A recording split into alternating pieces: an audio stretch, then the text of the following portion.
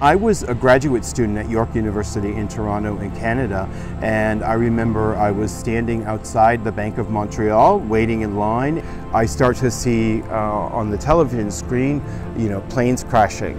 Still today it gives me goosebumps to think about what all of that truly meant for the world.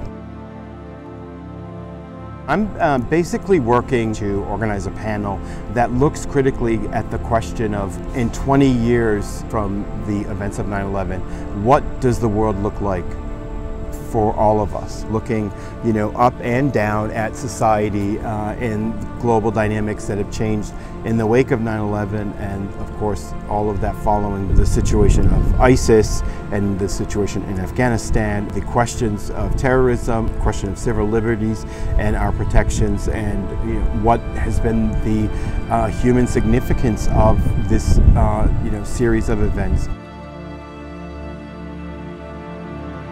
Our world is still profoundly impacted by the events of 9/11. Above and beyond all, many human lives were profoundly changed on that day.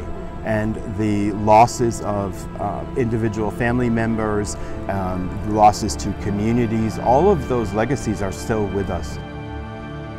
JWU is, I think, uniquely situated to engage students in a very generative way about the significance of 9/11. The salience of our curriculum and allowing a focus on human rights in the way that we do really is very critical. Human rights and their realization for all of humanity will remain one of the greatest challenges of their time, as it has been of our time.